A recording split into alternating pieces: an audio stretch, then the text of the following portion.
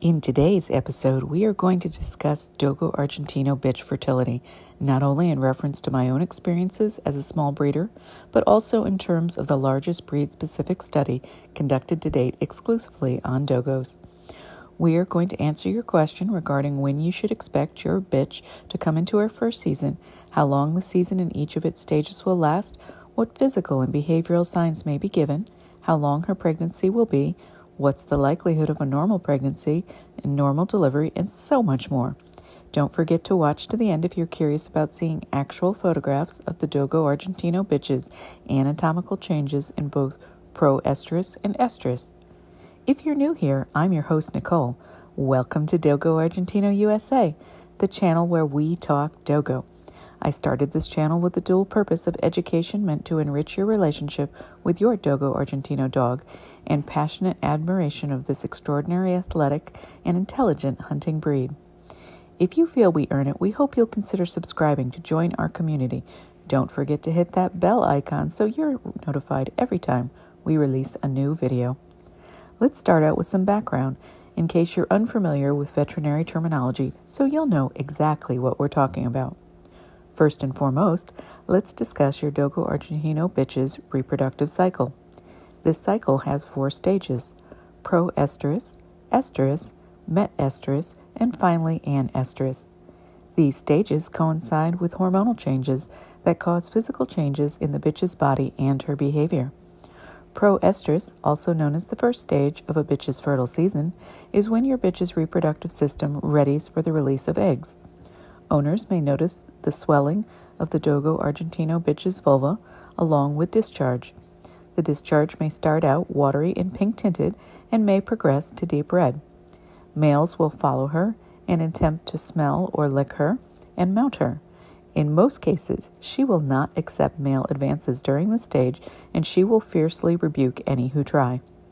Proestrus is characterized as the period during which follicle enlargement occurs, estrogen increases, vascularity of the female reproductive tract increases, endometrial glands begin to grow, estrogen levels peak, estradiol increases and peaks at the end, and also bloody discharge begins. After proestrus, a bitch enters estrus, or the receptive stage of her fertile cycle, when her vulva has fully expanded to accept mating. She will move her tail to the side, also known as flagging, to expose her vulva.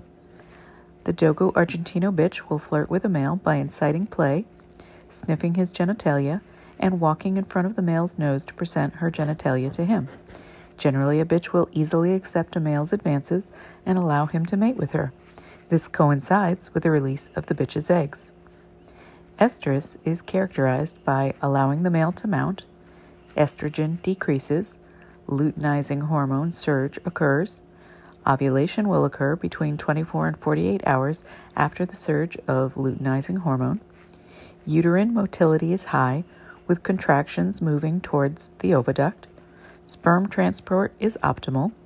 Cervical mucus volume increases. Estradiol declines. Luteinizing hormone surges. Ovulation and progesterone increase even before ovulation. The next stage is metestrus.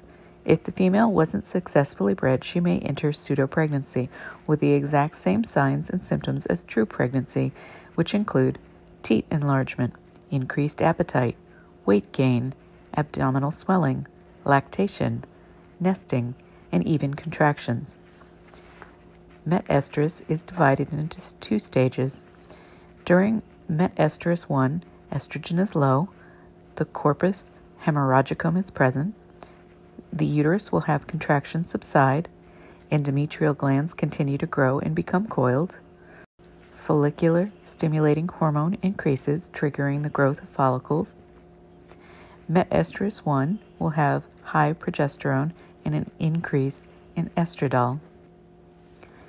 Metestrus 2, we will have a decline in progesterone. Estradiol declines, prolactin increases and then declines. The pattern, as I mentioned, is the same in pregnant and non-pregnant bitches. Pseudo pregnancy, aka false pregnancy, occurs in non-pregnant bitches because of the increase in prolactin.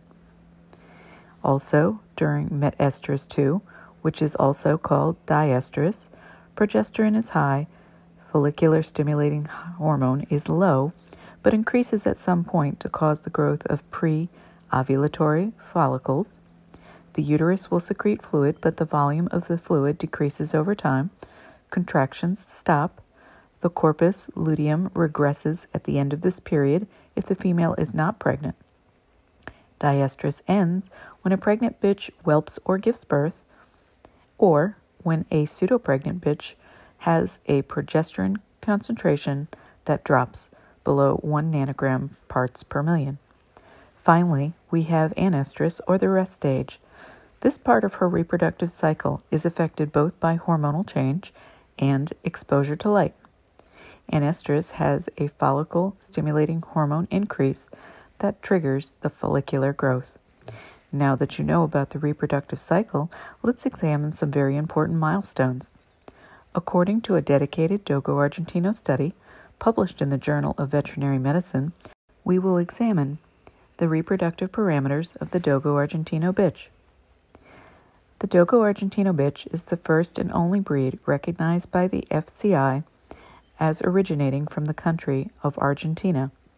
What's interesting about this particular study is that it is dedicated to the Dogo Argentino specifically. This particular study focused exclusively on surveying breeders from the Cordova region of Argentina. It was not conducted in a lab and is a survey-based study.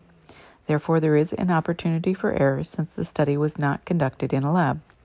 That error can be minor or major based on whether the breeders that were surveyed kept accurate records or had incomplete or false answers. I am not saying that the margin for error is large, but it is present. One of the main questions the study sought to answer was to find out whether the reproductive cycle of the Dogo Argentino Bitch was similar or dissimilar to other large breeds. 187 surveys were sent out, and 149 surveys were completed for a rate of about 80% completion. These records were obtained from 65 different breeders in the Cordova province of Argentina during the years of 2010 and 2011. All the Dogo Argentino bitches were registered with FCI as purebred.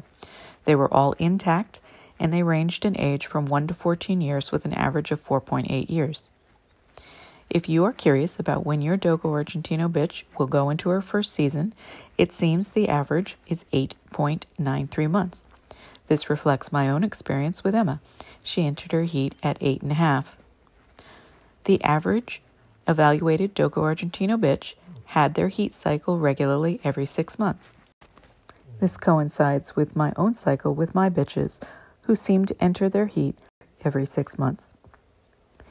Vulval bleeding, which is a characteristic of proestrus, had a duration of 6 to 11 days with 9 days on average, and this is consistent in my own females, with 9 days being typical. Similar to other large breeds, vulval bleeding is quite common, swelling very common, and bleeding during mating about 1 in 3. Flagging was shown at 95%, and receptivity was about 85%, and about 1 in 3 were receptive to mounting even while they were still bleeding, so it is important to remember that discharge could be continuing from proestrus into estrus. Out of this study, 133 of the bitches had at least one mating with a whelping rate of 84%. This value agrees with the 80 to 95% whelping rate shown in most canines of similar size. On average, dog pregnancy is between 52 and 72 days from the time a first mating occurs, which is why it is so important that you are observant if you are trying to determine the likelihood of when your bitch will whelp or give birth. The average is 60 days for me. If you don't know the time of the first mating, it's difficult to know when the litter is due. Also, it is very helpful to know that first mating day because at day 55, you can take your Dogo Argentino bitch to be x-rayed because the skulls of her pups are solid enough to determine how many she's carrying. I strongly suggest having your bitch x-rayed because if she does not give birth to all the puppies in her womb and a puppy for whatever reason remains inside, it will eventually decompose and will kill the female. But you wouldn't know that if you didn't know how many puppies she was carrying, and you would want to count the placentas for similar reasons. In my own females, the average gestational duration has been 60 days on the dot. This is just slightly less than the 61.12 days, which was average out of the 295 full-term pregnancies in the study. Out of the pregnancies, of which there was 299 in total, 90% were completely normal. This also reflects my experience. Stated differently, 9 out of 10 pregnancies will go smoothly, but in the 10% that don't, you may need an emergency cesarean due to obstructed birth. I've experienced dystocia about 6.69%, also called stuck puppy syndrome, which is terrifying, so make sure you are prepared. This rate is higher than average in similarly sized canines, where dystocia is only about 5%. In my particular case, the stuck puppy died of lack of oxygen. And unfortunately, due to a health concern, it happened to be a litter that I was on my own for delivery. So you do need to be prepared for stuck puppy syndrome, and it's something you might want to discuss with your veterinarian. Thankfully, the rate of emergency cesarean section is low, at about 2.68%. Emergency surgery in my area runs about $4,500. It is important that you know the cost and availability of emergency vet care in your area. You don't want to have a problem without knowing who to call. Approximately 1.34% of pregnancies were either aborted or reabsorbed. You may know the larger the breed, the larger the litter size. For example, if you breed a French Bulldog, you're going to have a much smaller litter than if you breed a Dogo Argentino. The average litter size for dogs of a similar size that are not Dogos is about 6.7. Yet the average litter size in this particular study was 8.2 pups, but in my own bitches, the average litter size is closer to 10.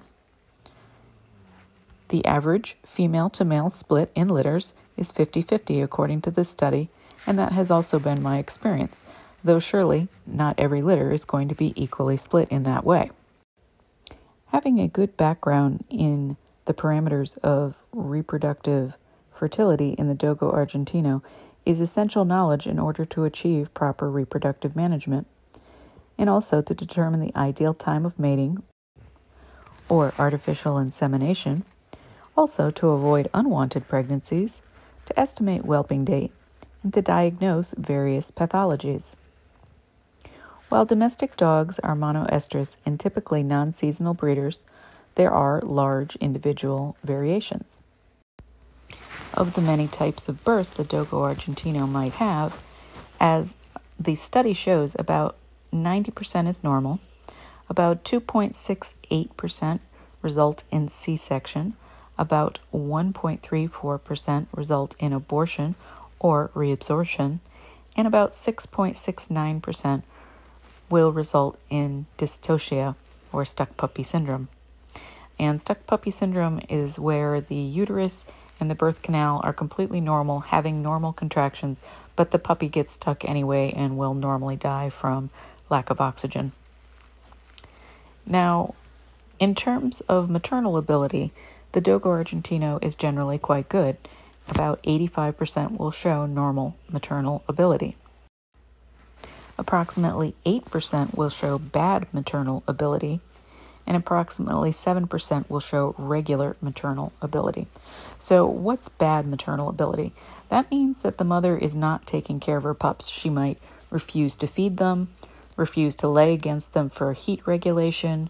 She might actually consume them. She might simply not groom them appropriately, because when puppies are born, they cannot eliminate on their own, and they require the bitch to stimulate their genitalia by licking so that they will excrete waste. And if the mother doesn't do that, that means you have to do it. So it's not an exciting thing. But thankfully, most Dogo Argentinos are actually very good mothers, better than average. And so that has also been my personal experience. My older bitch is a phenomenal mother. She's very, very good.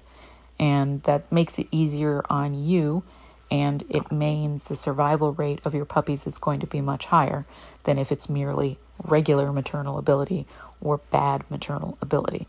I want you to know that we are a super small channel, and the only way that a small channel can survive is through your like, your comment, your share, and your subscription, because these things activate the algorithm of YouTube and share our channel further to interested parties.